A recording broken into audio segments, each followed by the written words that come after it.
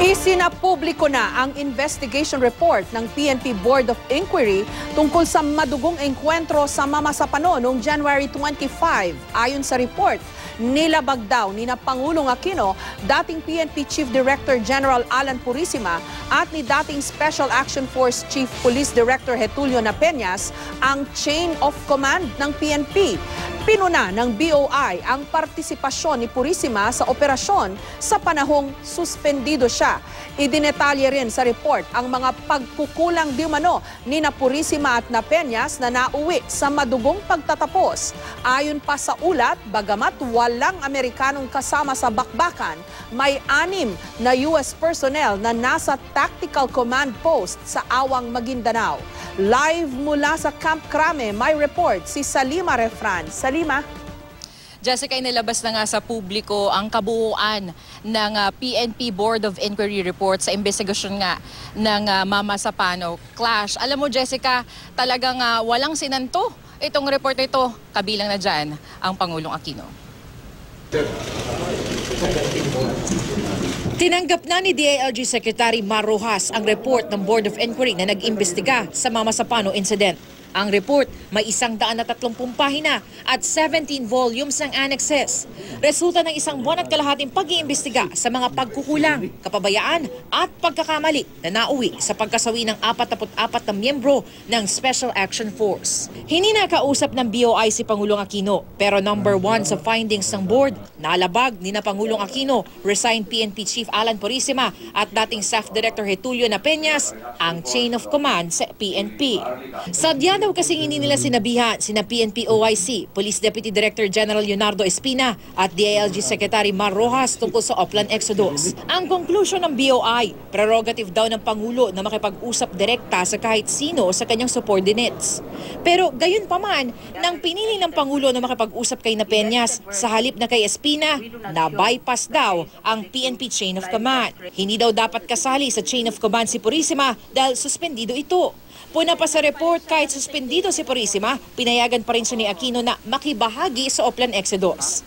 Ganito man ang findings ng BOI, sinabi ni Rojas, walang pananagutan si Pangulong Aquino. He as Commander-in-Chief correctly and rightly so authorized that Marwan is a target.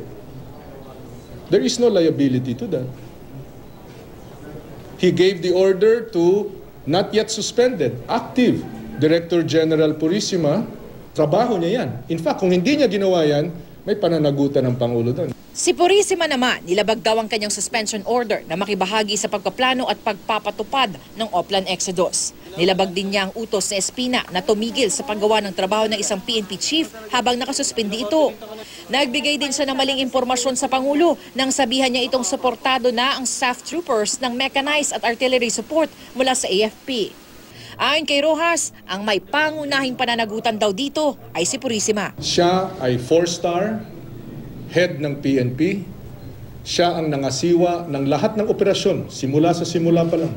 Ang supervision, ang quality control, ang pagsisiguro na tama ang trabaho ni Napeñas ay nasa kay Director General Purisima.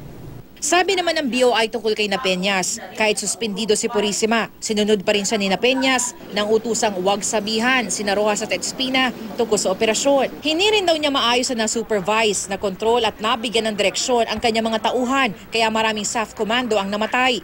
At kahit inutusan ng Pangulo na makipag-coordinate sa AFP, hindi pa rin niya ito ginawa. Ginawa natin ito hindi para sa pagtututuro o hindi para sa pagbibintang o kung ano.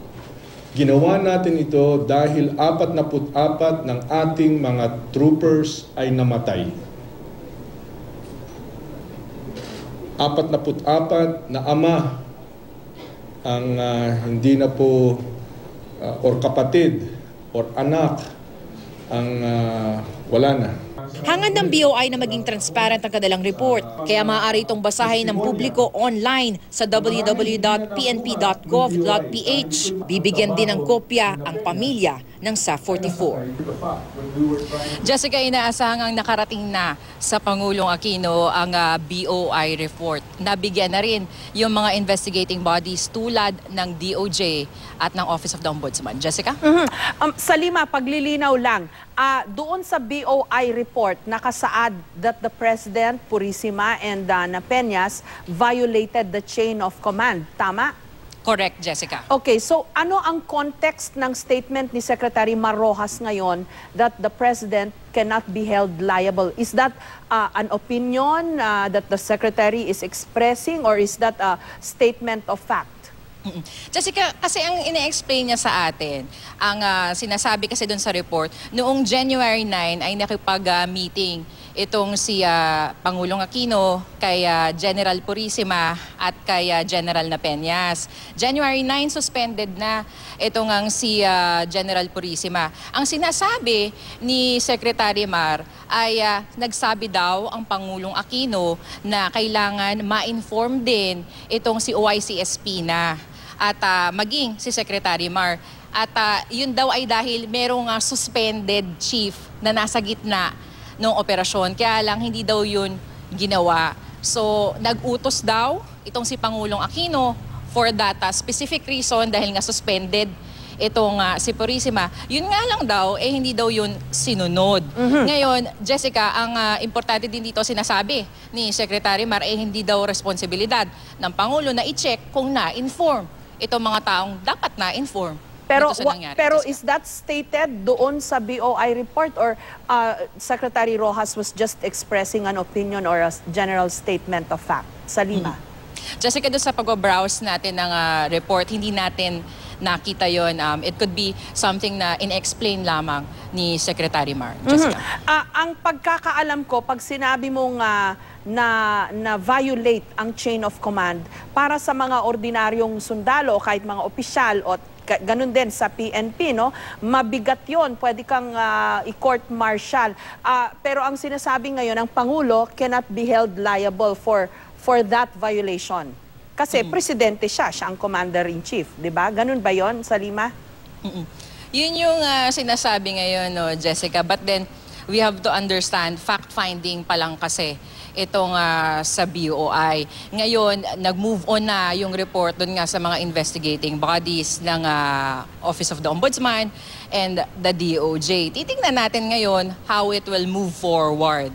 Kasi bagamat sinabi, nando doon sa report, no, kung titingnan natin, yung wording din kasi kailangan siguro maingat din tayo, no. Doon sa pagtukoy, doon sa mga naging pagkukulang ni na General Napeñas, General Purisima, very strong yung words.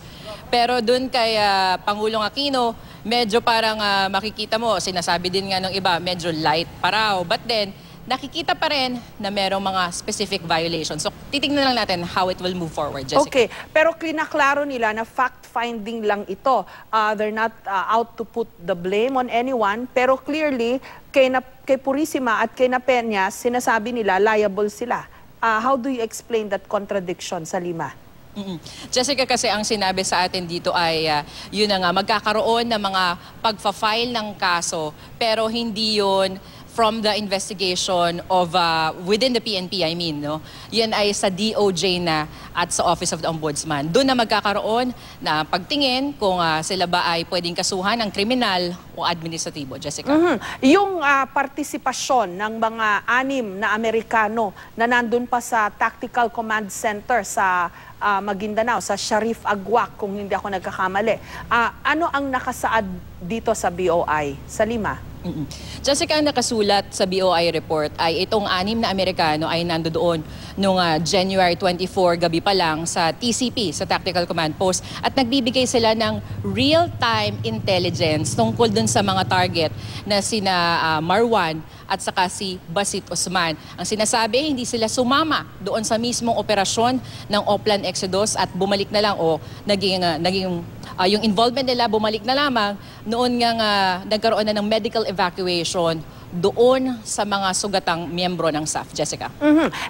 Itong binanggit naman tungkol kay Napeñas, kasi maraming nakitang lapses, kung matatawag. Lapses ba ang terminology na ginamit ng BOI report? Yung preparation hindi nasunod, yung oras, yung mga gamit na dala-dala nila, kulang pala, etc. Ano ang terminology ng BOI tungkol dito sa mga pagkukulang na ito? Jessica, meron mga ibang terms na violations, lapses. In many words, meron kasing mga talagang pagkukulang, pagkakamali at talagang kapabayaan. Yun yung sinasabi sa atin palagi ng BOI. At yun nga, itong kay General Napeñas, medyo talagang nadiin talaga siya.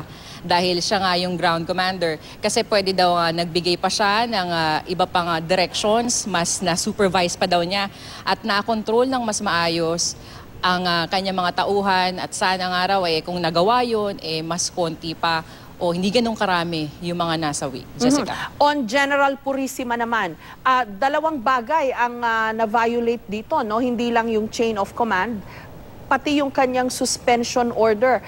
Nakasaad ba dun sa BOI report kung ano naman ang masasabi tungkol sa Pangulo na kahit suspendido na alam niya itong opisyal na ito, kasama pa rin siya dun sa pagpaplano sa Lima? Jessica, yun nga yung hinahanap natin doon sa BOI report. No? But then, sobrang dami kasi ng mga pahina din kanina. Baka mamaya may na-miss out ako dahil mabilis din yung pagbabasa natin. No?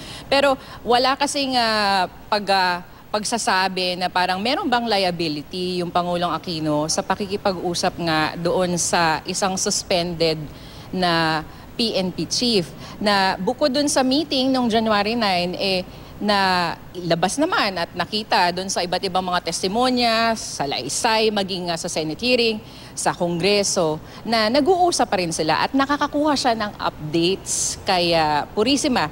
Meron ding word doon sa loob ng BOI report na may mga pagtatanong yung Pangulo na maaaring makita na pagbibigay ng orders kay Purisima. But then hindi very clear yon kung liable nga ba talaga kasi hindi direktang sinabi. Ang sinabi lang is nag-violate ng chain of command at hindi dapat pinayagan na maging bahagi ng Oplan Exodus itong si Purisima. Jessica. Doon naman sa AFP, ano ang pagkakabanggit doon sa hindi nila pagpapadala ng hinihinging reinforcement ng PNP SAF? Ano ang pagkakabanggit ng BOI doon sa Lima?